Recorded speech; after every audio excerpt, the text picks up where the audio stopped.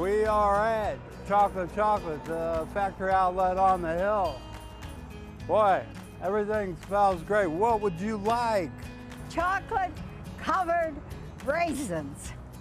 Got it. Yes, let's go on that. Thank you.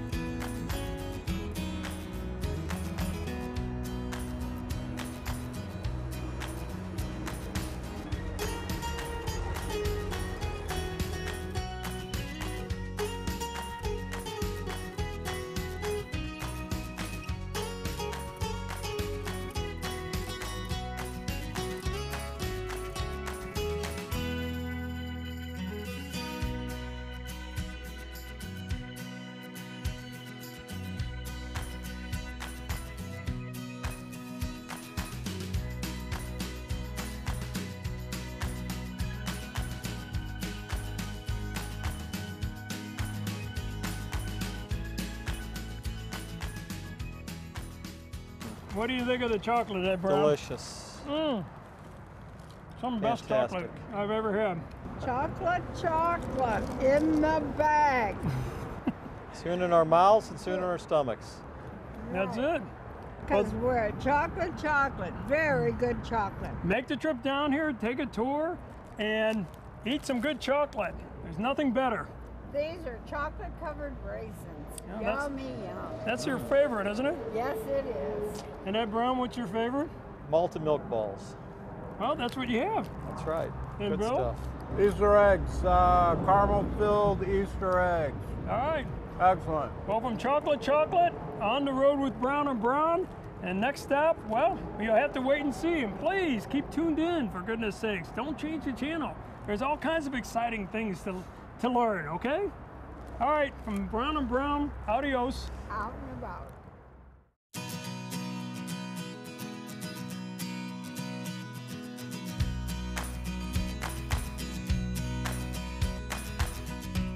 Hi, we're standing here right in front of Gateway Magnet High School, and this used to be O'Fallon Tech. And remember, we had North County Tech, where we grew up in Spanish Lake, and now here we are in the south, and it's Gateway Magnet High School. Home of the Jaguars. Yay. And this is where the best and brightest in the city of St. Louis come to matriculate. Yes. And you've got a great location. It's right by the hill, just behind Chocolate. And so it's perfect. You know, if I was here, I'd probably weigh about 350 pounds. So. And they have, did you know they have about 1,200 students here? Yeah, that's a big school. And It's also known for their EMT program, their emergency medical. Oh, I didn't know that. The folks in the ambulances. And yeah, it's a very, very good school if you want to become, take people to the hospital and by ambulance. This is a good place to go. And a big shout out for the Jeep. And one thing I will say about Gateway is their student population. I mean, like you said, their graduation rate is very high, which is always good. And the students seem like they take a lot of care, and they do have a football team here too. They do, right? a good one. Yeah, they've won some public high school championships. So a big shout out to Gateway for all you, what's the name of their team? Jaguars. The Jaguars, I knew that. The Jags. The Jags. Speaking of which, you can see my Jaguar in the parking lot here. So. Hey, I don't want one of these foreign cars polluting our driveway, okay? It's Buy American. It's British, or they're allies, so. Actually, they always say, well, it was assembled in the United States, so it's an American car. No, it isn't. I mean, you'd agree. Close enough. Close enough. What do you want? Well, I think. You want a Chevy? I got a GMC. They're fine. Yeah. I want one. You know what I do want to have is one of those driverless. What is it? Driverless cars. Tesla? No, I know there's been some horrible collisions and everything else, but think about it. Sit back. You're going to Kansas City. Listen to some tunes. Relax. I think you got to actually sit there and watch. I don't think it just. Take a little nap along the way. I think it'd be kind of neat. This is an auto drive on your GMC. You can't just push a button and go. Here's the situation though. Remember when cruise control came into play with automobiles, people were like, I'm never going to use it. I like using the accelerator, for goodness sakes. And even like the radio, downloading the radio back in the 1970s, you'd have to twist it. And then people say, I'm not going to press a button. Oh my goodness, that's too hard. And I'm like, well, we have to evolve. And let me say this, if the evolution says Dan Brown can get in a car, drive to Kansas City, take a little nap along the way, hey, I'm all for it. What can I say?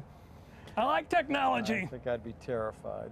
Would you? Yeah. All it takes is one guy that doesn't know that you have a driverless car, look in there, there's nobody in there, and he swerves right in front of you. He lounged back in the back. I had to drive to Kansas City. And oh my gosh, that's a long drive. All the trucks, and they go, and they barely pass, and there's like 15 Highway 70's cars. pretty rutted. Yeah. Oh man, I got to tell you, next time fly, for goodness sakes. I take the bus, go to the back of Greyhound. Well, that's not going to kill you. You know, you took the bus to Chicago, didn't you? Took the bus to Chicago a lot. I took a bus home from California one time. Well, let's not talk about 48 hours in a bus. What was the bus like at the very end? I mean, was it a toilet? Mom wouldn't pay for a plane ticket. She said she'd pay for a bus ticket, but not a plane ticket. I don't blame her on that one. What were you doing out in California anyway? Visiting a buddy over Christmas. Well, you knew you didn't have enough money to get back. I was going to hitchhike. Oh, yeah, that's it. Yeah, bad idea. Ended up in South Central LA with just no rides. Nobody's picking me up for some reason. Well, what was the time that you hitchhiked from Thunder Bay, Canada? Nipigon, actually. Nipigon? Yeah. Then one time from Florida, too. And then you're going through Chicago where that mass murderer was? Yeah. Fortunately, Who was it? John Wayne Gacy. Yeah. Sheesh. Well, that was when he was in his prime, I guess. Yeah. Good thing you didn't spot me. Quick story about that. John Wayne Gacy. So anyway, they executed the guy. And the guards did not like him. And what happened was they executed him very slowly. It took him like 45 minutes and he was still conscious.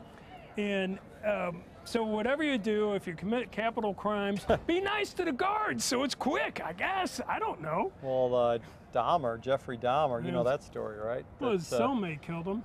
Well, yeah, and they were so scared of him. He was the guy, the cannibal, who ate his victims. They were so scared of him that when they did the autopsy, they had him handcuffed to the table. Yeah, they weren't going to take any chance that this guy was a zombie and come up off the table.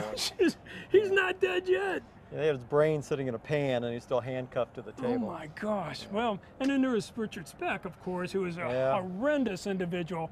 How do we get on the subject anyway? I like to be lively and everything. We're talking about death and mass murders. Let's change the subject. Let's keep it light. Gateway Tech. Gateway Tech. If you got a kid, that's a good place to go. I agree.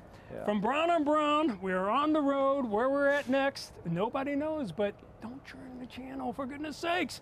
We're still here, even if it's in the middle of the night. And hello. If you've been hurt in an automobile accident, I probably know what you're thinking. Maybe I can deal with the insurance company on my own. But remember, the insurance company has a staff of professionals working for them. We're the attorneys at Brown & Brown. Don't be a victim twice. To get your car fixed right, obtain a rental car, and get compensated for your injuries, you should have us working for you. In Missouri, dial all threes, 333-3333. In Illinois, dial all eights, 888-8888. And at Brown & Brown, if you can't come to us, we'll come to you.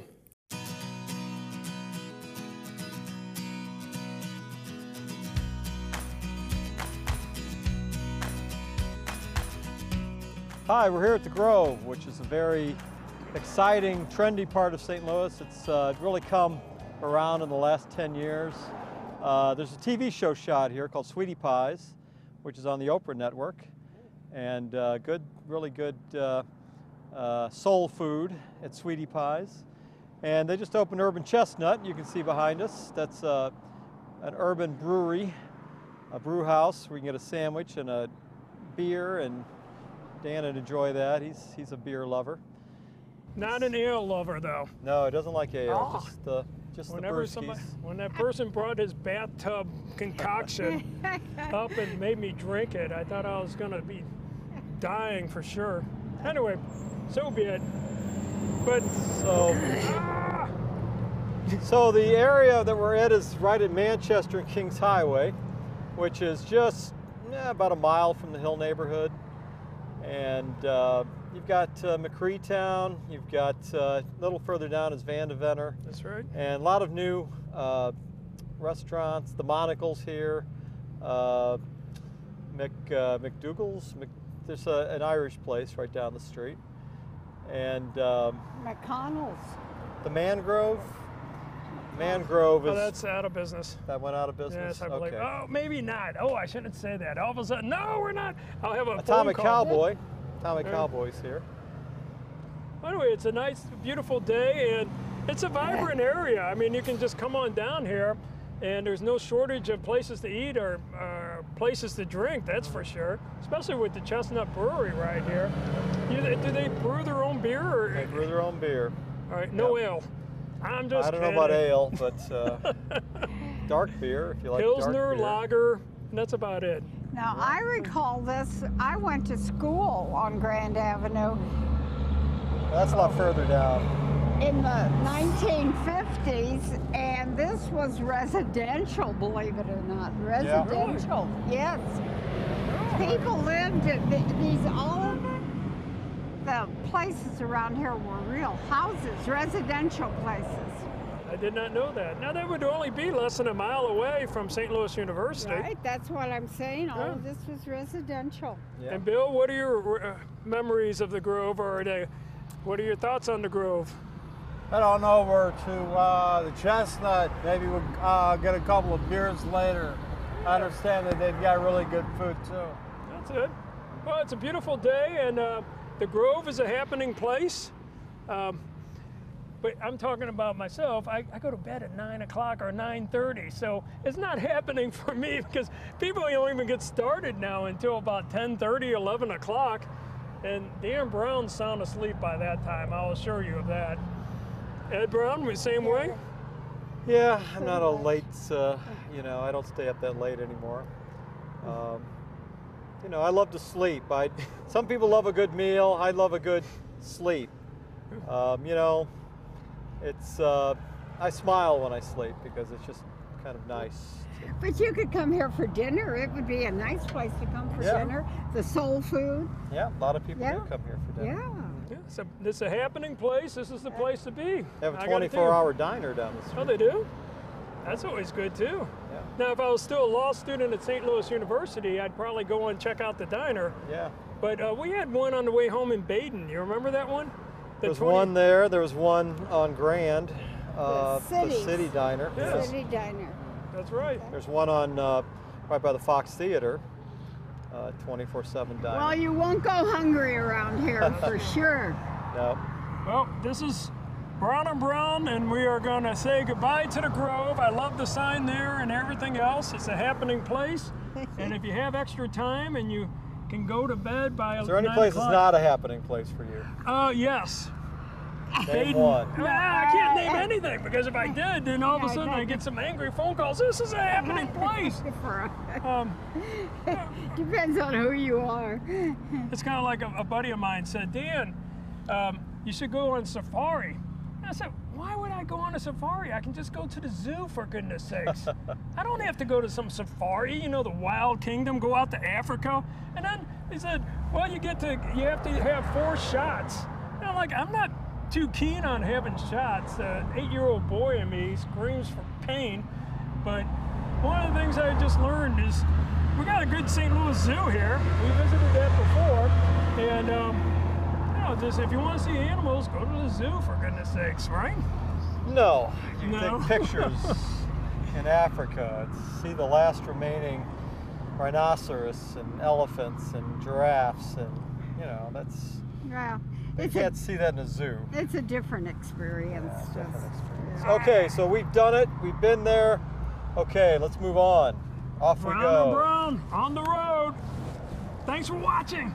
And hello to everybody that always calls in and says hello. And they appreciate us somehow. I appreciate that too. Be sure you watch. Adios. Bye.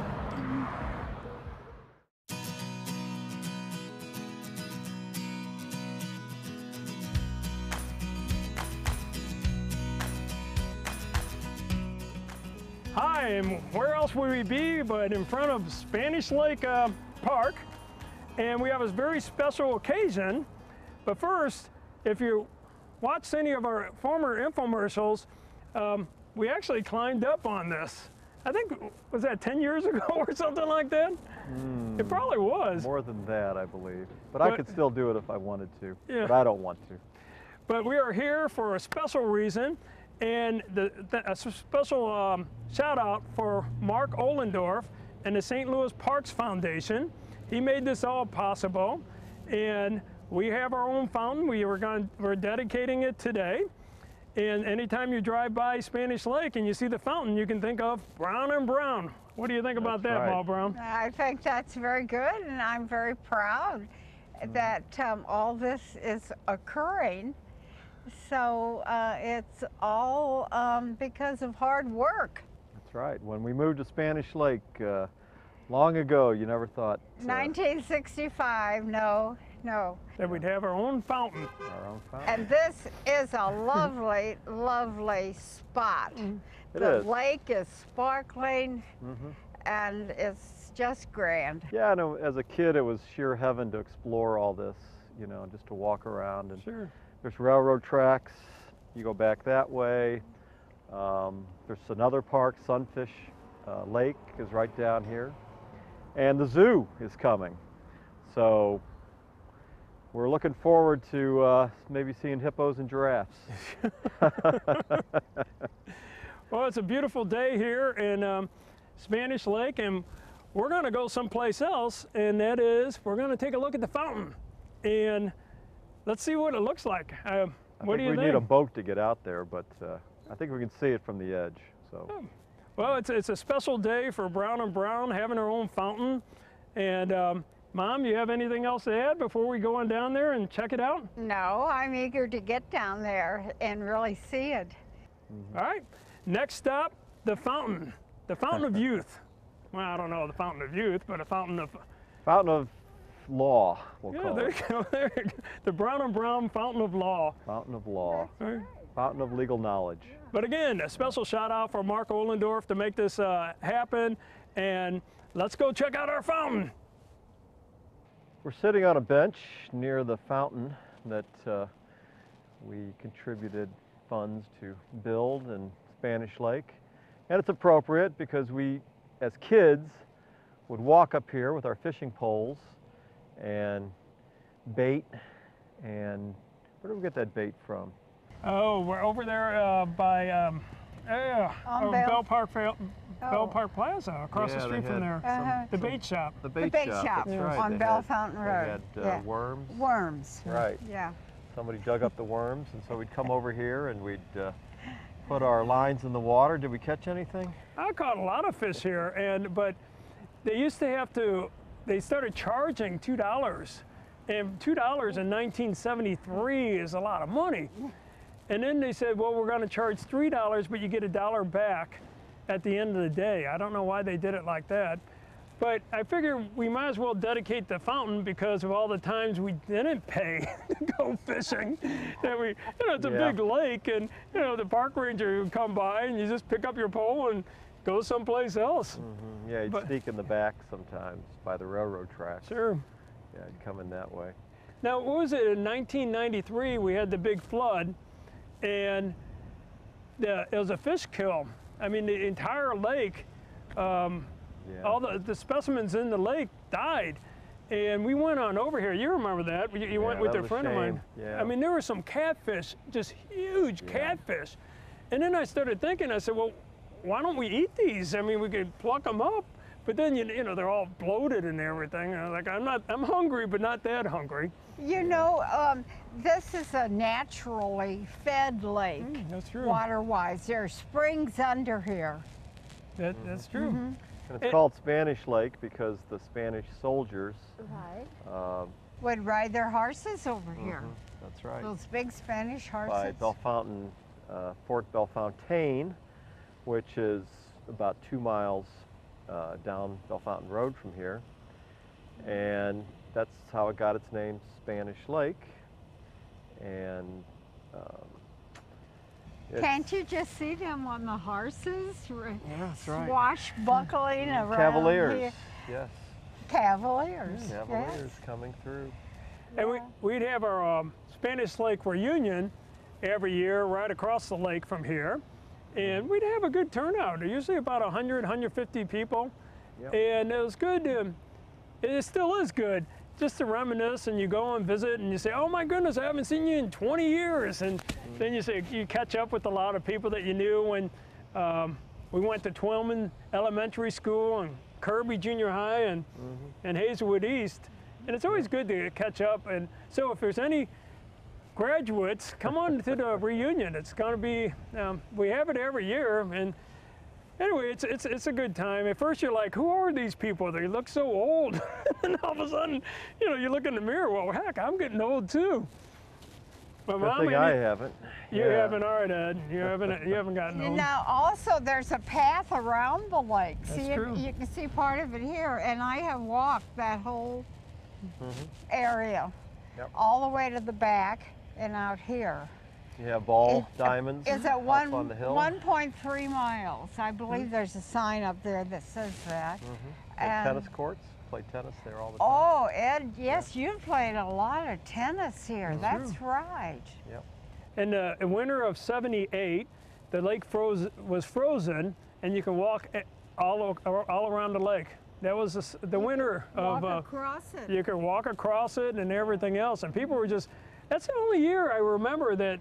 I'm sure there's other people out there, and you can call and say, well, in '73 it was frozen too, and back in '56 it was frozen, but unfortunately I wasn't alive then. But no, it was something else, because we'd be jumping up and down, but we were a lot lighter then. I mean, I was only weighed like 80 pounds at the time. But there's a lot of history to this lake, and it's a very relaxing environment. It really is. So if you ever want to come on down here, spend a little time, take a nice walk, it's still here. I got to tell you, and it's a pleasant location and a pleasant fountain. So You'll when see you come, some deer, a lot of deer. oh, that's right? true. Yeah. But once you start out walking on the trek around, you stay on that trek. There's no return. Yes. You go all the way around. Make it sound like a zombie movie, Mom. Well, there's no other way. You have to be dedicated to I think you walking. could turn around and go back if you wanted to. Some people walk it every morning. Yeah. I saw a lot of people Exercise. walking dogs here, and Yeah. it's one of these it's off the radar for a lot of people. So come on back and enjoy and then you can still fish here. There's still a lot of fish. And you have to say a word for St. Louis County. Oh, yes. The Parks Department, they really keep it nice. If you've been hurt on a job, you probably realize by now you're not dealing with your employer, but rather with their insurance company. At Brown & Brown, we'll make sure you get the proper medical care, lost wages, and a lump sum settlement. At Brown & Brown, we've handled thousands of workers' compensation claims. So if you've been hurt on a job, call us. In Missouri, dial 333-3333. In Illinois, dial 888-8888. And at Brown & Brown, if you can't come to us, We'll come to you.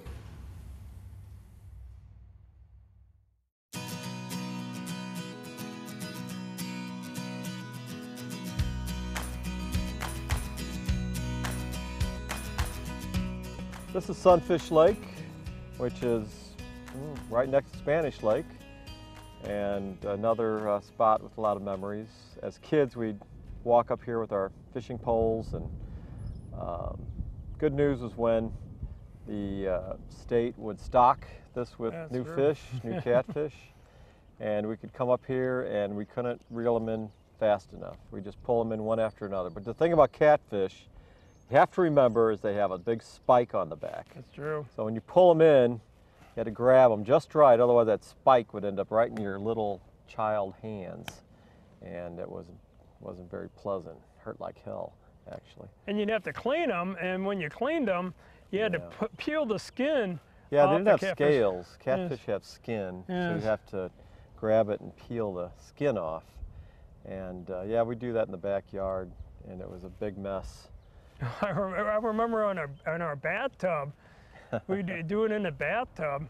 But yeah, a couple memories here. A good friend of mine, Michael Berger, and I, we had one of those inflatable rafts where you had to pump it up, and then we just marked it on in there. We were paddling all around, and all of a sudden some ranger's yelling at us, and we're like, what? He goes, do you have a permit for that floating device? I was like, we don't have any permits.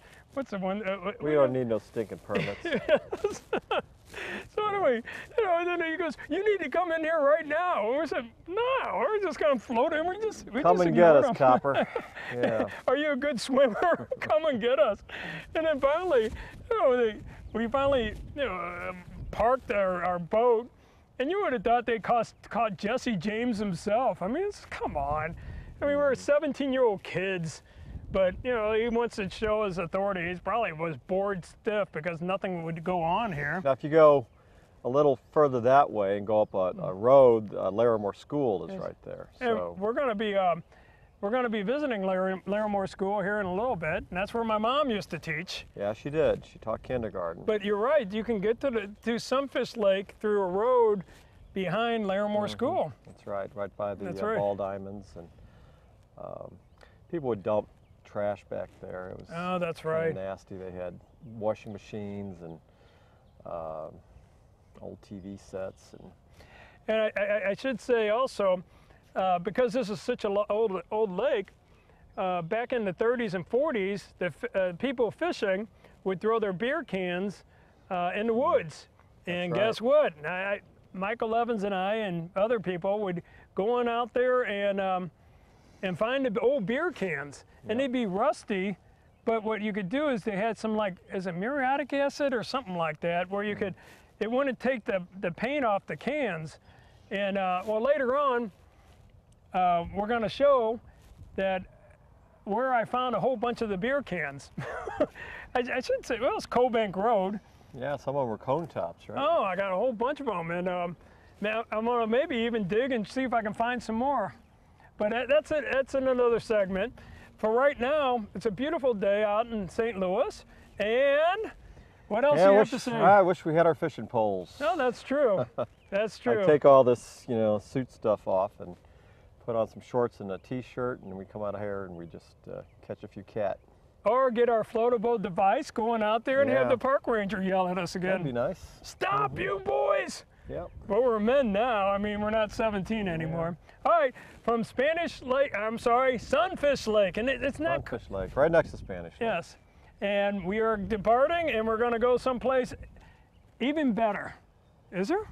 Well, we'll find out. All right, don't change the channel. We'll still be here. All right.